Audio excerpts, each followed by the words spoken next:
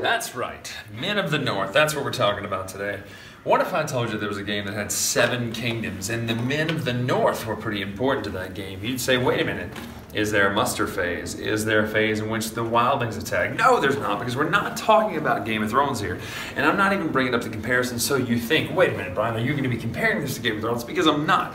The only reason I bring this up is because the game is called Saga of the Northmen.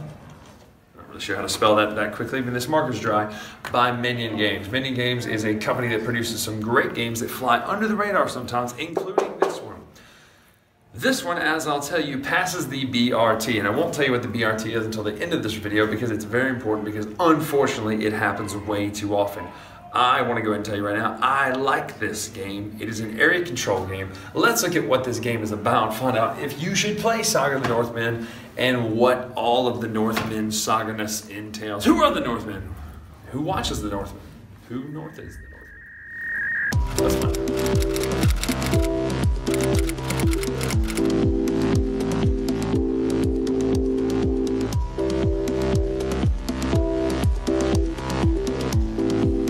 So compact, but intense, right? I mean, check it out. You got a whole map of Europe here, set in the Middle Ages during the Saga of the Northmen. Not exactly sure when that is. It gives you a history lesson on the front, tells you about these brutal warriors and all that kind of stuff and what's going on here. This is a game that is area control in 2 phases. So basically, here's the basic setup here. This player and that player, they both start with 6 cards. They both start with 2 trade route cards. This is the play deck up here. You can draw from here later on during the game, or you can draw these face-up ones, a la Ticket to Ride. You say, wait a minute, you mentioned Ticket to Ride and not a fighting game. That's right, because as Viking-y as this looks on the front, this is a very much Euro game. It's a very much area control game. It reminds me a little bit of Tammany Hall or Game of Thrones, with a little bit of the 504/ Power Grid stock stuff in there. You say, how does it remind you of stock stuff? Well, here's the thing. Yes, you are playing as a color, but these countries are the ones who do the actions, and it's basic area control and all of it. But here's the thing about this. What I love is that this time track of movement. So this game's way deeper than it first looks just on the table. It looks like you're just pushing some cubes around and playing some cards, but it's deep. There's a lot of strategy here, especially with timing and movement and all those sort of things, and trade routes. You've got to balance a lot of things. I had not heard a lot about this game, but I'm excited about it now that I've played it. I really liked it. Like I liked it more than I thought I was going to like it. I thought I was going to, okay, this is kind of cool. It's area control.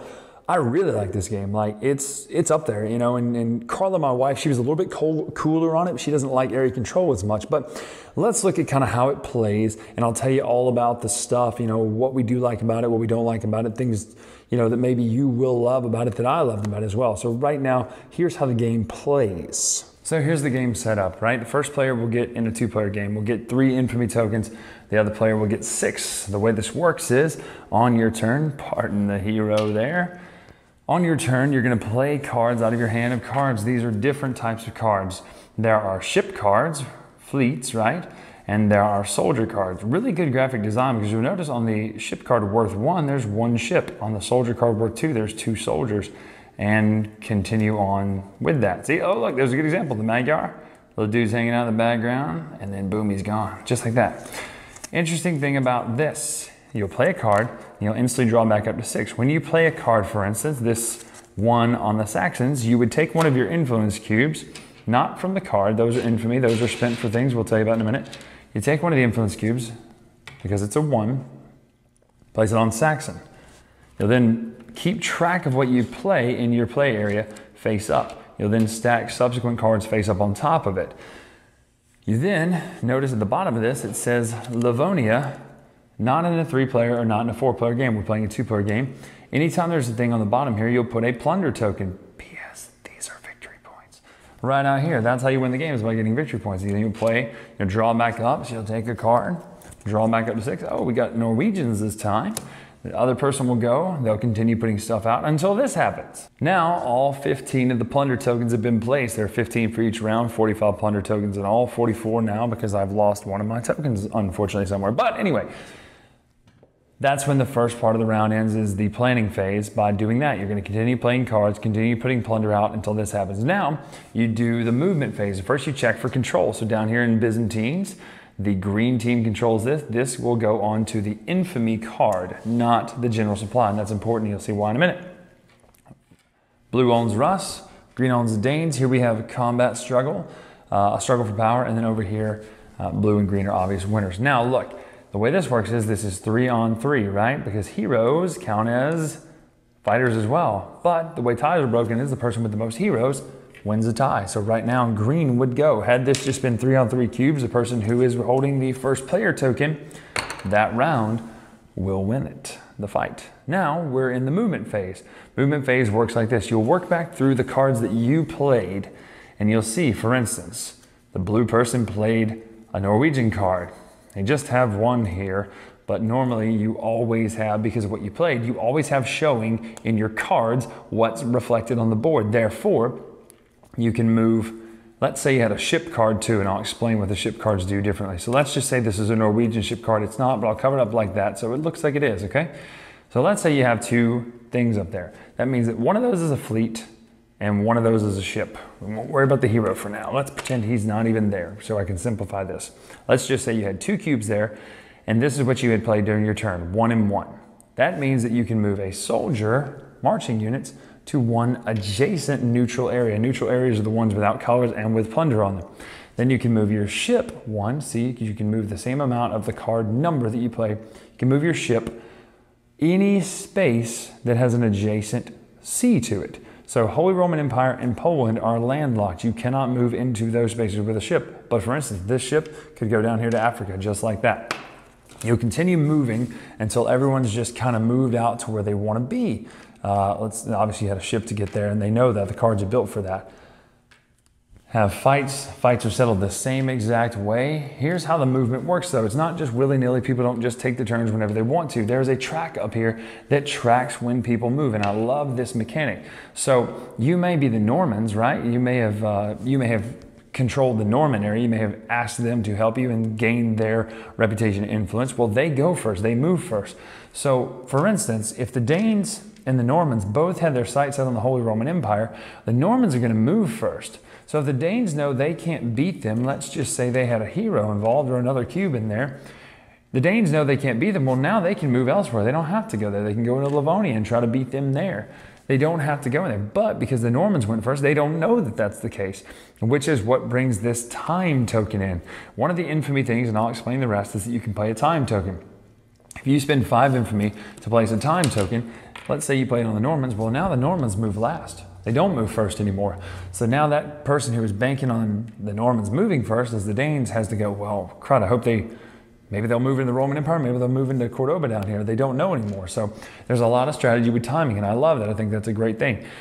That is the movement phase. Once the movement phase is done and everyone's kind of in their area, battles are fought the same way as control. These are collected. These are the plunder tokens. They're also the victory points, and you score. The way that these other cards work that I mentioned earlier, these trade route cards, it's kind of like Ticket to Ride in that sense that you score based on completing these trade routes. So for instance, if in the phase you had controlled Russia and now you have also controlled or have troops in Cordoba, there's the trade route. You would score this worth 3 points. If you control Byzantines and then you also have won the plunder here in Poland, you would score the 5 points on there. So it's basically a trade route in which you control the main area at the beginning of the round, and then once the movement phase is done, if you also control the bottom area, you then score the trade route. It stays there. It's worth 5 points or 3 points or whatever it is. That is how trade route works. Third and final phase is the planning phase. You can do a few things. You can spend, by the way, infamy points here. Let me explain these. To, first of all, save a card. So for 1 infamy card, at the end of this, you're going to have a hand of 6 cards no matter what, right? But unless you spend some infamy, they're all going to be discarded. Everything's going to be started over the deck, and 6 cards are going to be dealt out to each player. The second thing you can do is you can draw 3 more, and these are a little bit dated. They say the wrong things, chieftain and objective. That's not called that in the game. Understandable, no quibble. You draw 2 trade route cards, right? And you get to keep 1. That's the rule on it. So these are the way you really score points anyway, the trade routes, and trying to get those done. Clear all the influence, clear everything else, set up the plunder tokens. 15 new plunder tokens come out. These will obviously be off the board because you'll have taken them in your score, and then you start a new round. This happens 3 times. In-game scoring is how much plunder Ties are broken by unused infamy points. You also get infamy points back here. There's one other final scoring thing.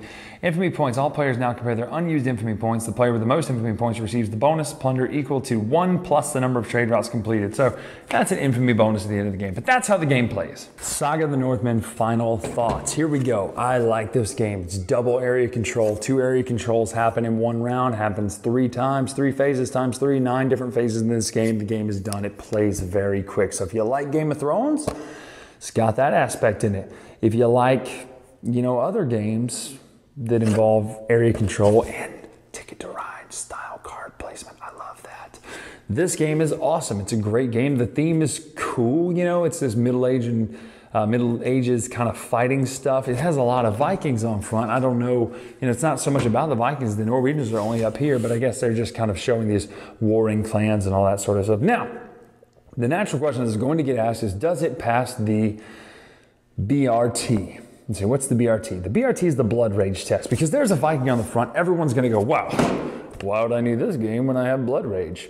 No one does that with trains, by the way. No one does that with Cthulhu. Well, why do I need this game by Fantasy Flight when I have Munchkin Cthulhu, right? Nobody does that. But here's the thing. Blood Rage is so popular that everything with a Viking on it at all is going to get compared to that. They're not the same type of game at all. These are way different games. This is a very much Euro style area control game, and it shouldn't be compared. It's not the same kind of game. So I just want to stress that, in case you're thinking, well, I'll just play Blood Rage then.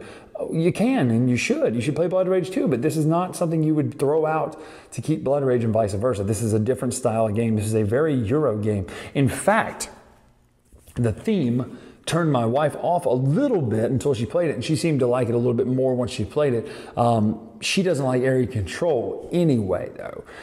So if you don't like area control, obviously it's not a game for you. This is double area control, but the timing is what makes it so unique. I love this timing track and these manipulating the timing track with the hourglass tokens. Well, for instance, if you play your hourglass token and somebody goes, well, heck, I've got to have mine timed after him, they then play their hourglass token and it plays in order after that. So there's so much time manipulation. There's all these cards and things you can play and just really try to race to win the most plunder points at the end. But there's multiple ways to do that. You can go trade routes. You can go by getting the most just straight off the board, building your armies up.